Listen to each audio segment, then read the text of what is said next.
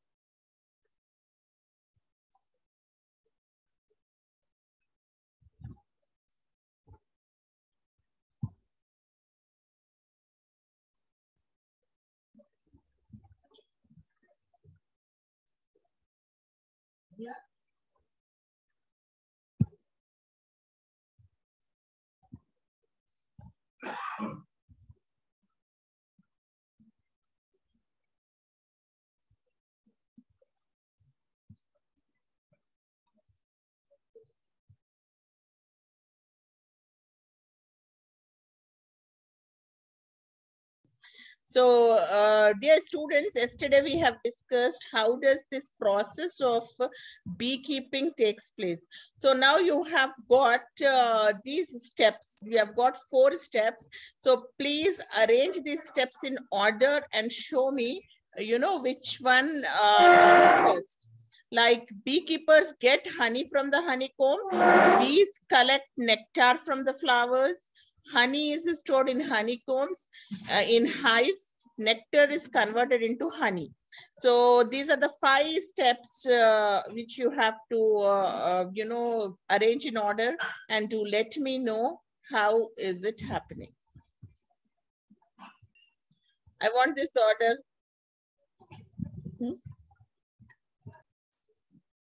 Very good, Nadia. It is perfect. 2, 4, 3, 1 is the perfect answer. So Nadia gets 5 points for that. And let us go back to the next session. So this shows that you have understood it very well. Thank you so much.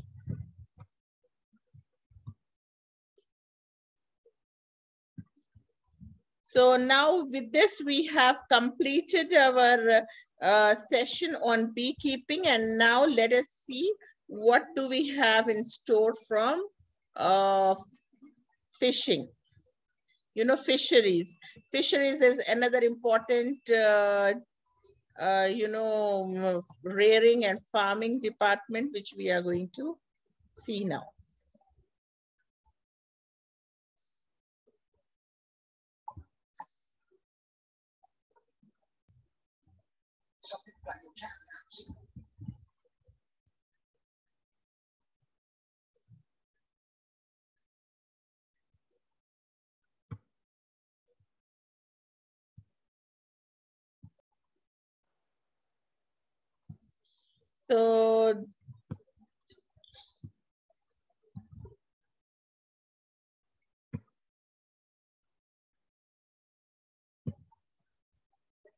So before we go there, there's an interesting activity.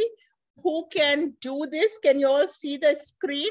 You have to label the parts of the fish quickly, and whoever does this first will get 5 points. So you have got all the words on the top of it: scales, gills, water, fins, vertebrae, and oviparous. So you have got fish live in the dash, fish have dash and dash, fish breathe with their dash, fish have bones in their bodies, so they are dash. Fish lays eggs, so they are dash. So these are all what you have to fill up. Is also the hints are given into this box. So fill up this, complete these sentences, and label the parts in the fish, and quickly share it into the chat box. And again, labeling also, I'll give you 1, 2, 3, 4 in the boxes. You have to tell me what is 1, what is 2, what is 3, and what's 4.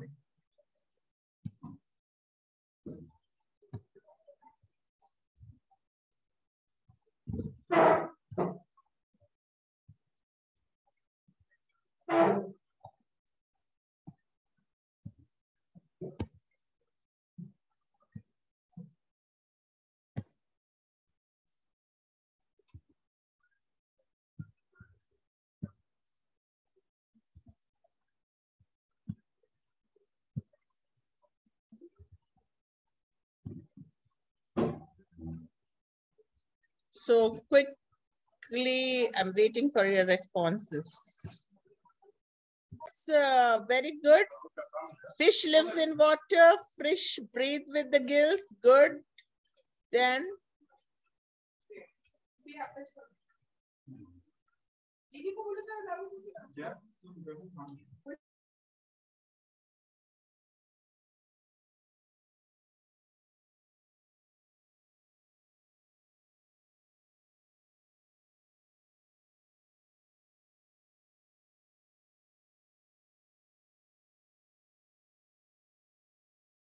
so you have written fish live in water. Fish have gills. Okay.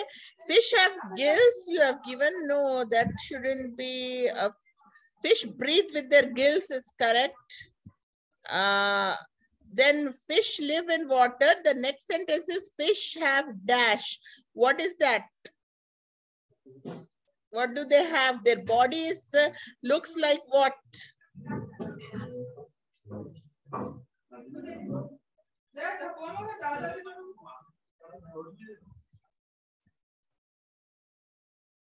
So then what is the next one? Are you all able to get it or not?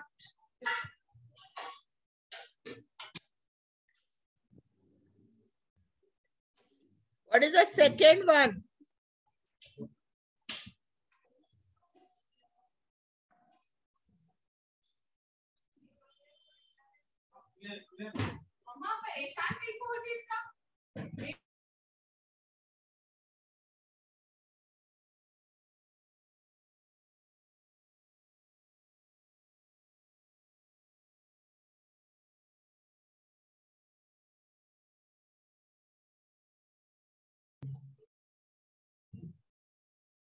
Very good.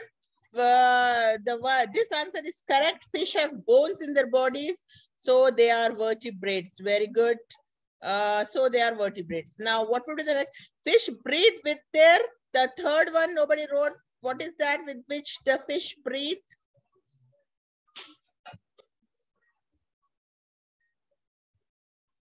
Fish breathe with their gills. The answer is given. Very good. And then fish have got what? Second one nobody is getting. Fish have got scales.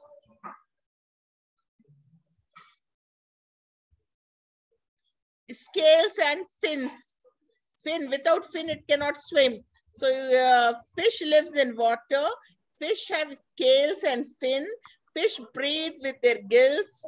Fish have bones in their body, so they are called vertebrates.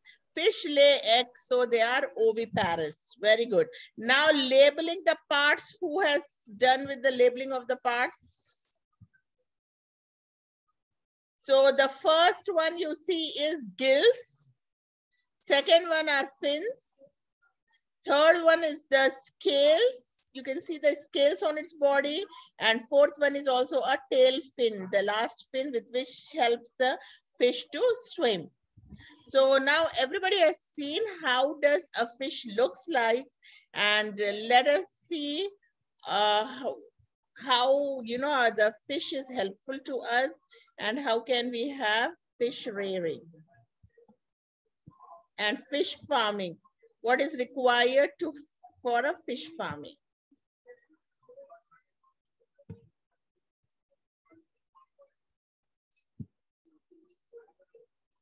Then we talk about two types of fish.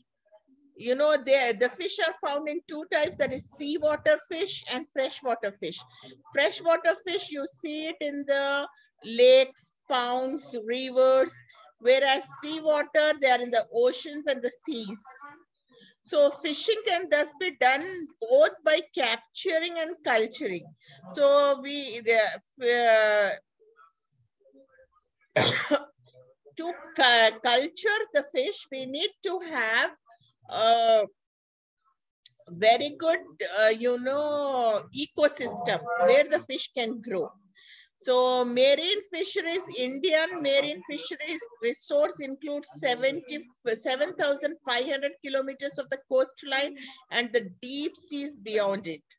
And popular marine fish varieties we eat is pomfret, mackerel, tuna, sardines, and Bombay duck are very popular fish for eating with good nutritive values that are available in India. So please go through this, and if you have got any doubts, ask me.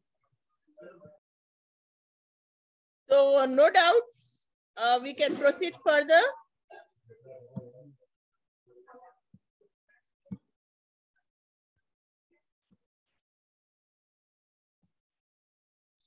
Now, this is very important what we generally do with the seawater fish.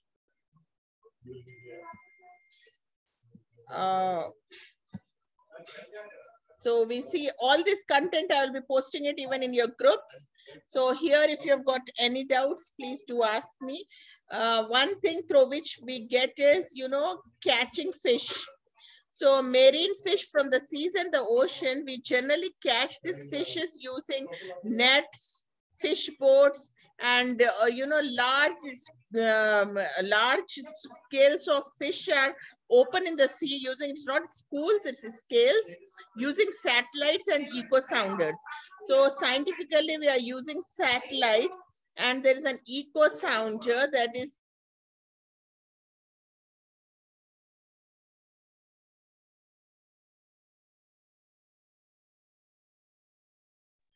so now these eco sounders that give us an indication that fish is there. So certain marine, whenever we are calling about marine fish, that means we are talking about the fish that is present in oceans and seas. So they have got a very high economic value because, everybody wants marine fish has got more nutrition than, freshwater fish. There is a high demand for it, so the value is more. And these fin fishes are like mullets, betki, and pearl spots. And we even have the shellfish such as prawns, mussels, oysters. We are getting from the seas and oceans. And oysters are also cultivated, like, we are cultivating fish. Oysters are also cultivated for the pearls they make, because oysters make pearls, and pearl is having a high demand in the decoration market and the jewelry industry. So marine fish stock gets further depleted as the demand for more fish can only be met by such cultured, because we need more and more fish. The world needs fish, but we don't have that much required fish available in the seas and ocean. So this culturing is required. Like we were doing cattle farming, cattle farming for the meat and milk. And then you have seen poultry farming where we were taking fowl, eggs, and flesh for our food, and bees for honey. And similarly, fish also, we need to go for culturing it. So anything else? Anybody has need to ask any question? Please type your question in the chat box.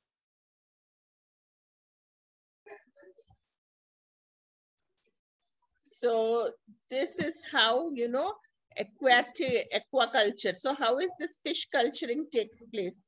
If you look at, in land fisheries, there are fisheries are of two types. We call it as an inland fisheries. There is freshwater and brackish water. So in freshwater, you see that it is cultured in canals, ponds, reservoirs, and rivers.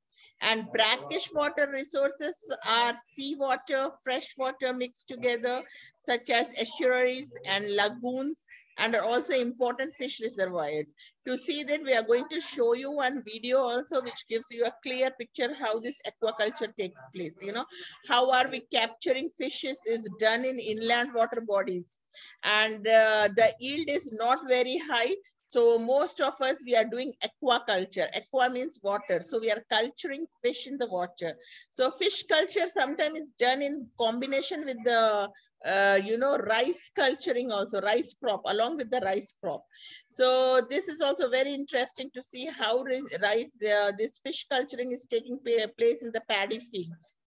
And more incentive fish farming can be done in composite fish culture system.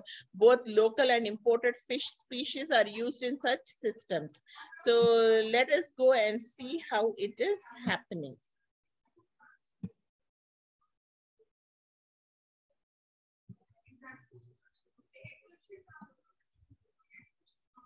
You can see that in such system, a combination of 5 or 6 fish species.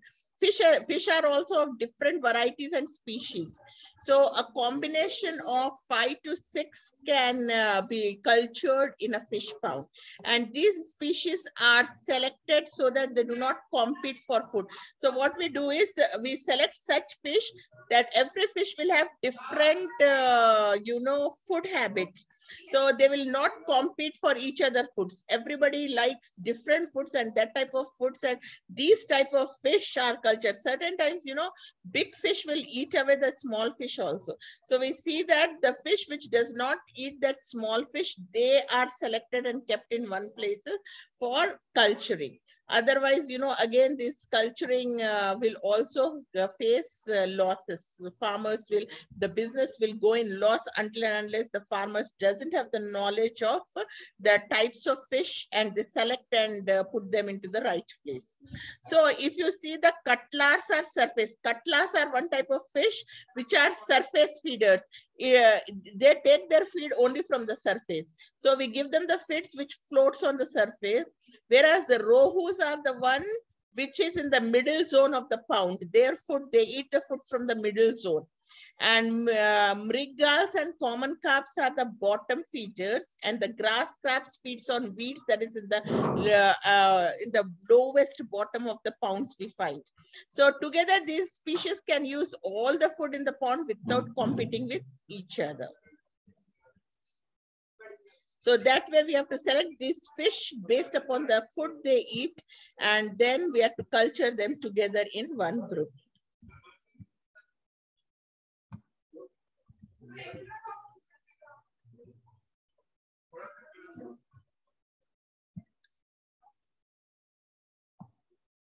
And one more problem that most of the fish farming and culture people face is the monsoon, because the climatic, and it can rain anytime. Even if the fish seeds are collected from the wild, it can be mixed with that of the species as well.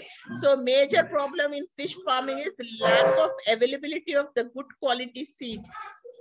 And to overcome these problems, what ways have been done is they are using the ponds for the hormonal stimulation, so that this ensures the supply of pure fish seed that is in desired qualities.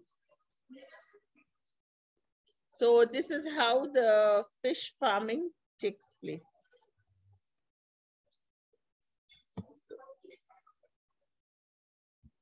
So this video will show you how the fish farming takes place. So see this video and try to understand how is it happening.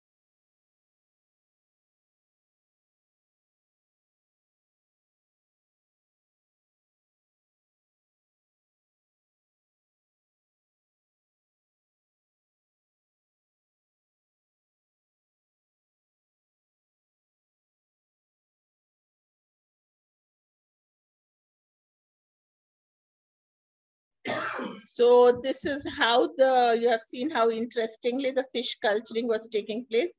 So this video will be posted to you. This will help you in writing your answers. This ends your Food for Animals. Complete your question and answers, and see you back in the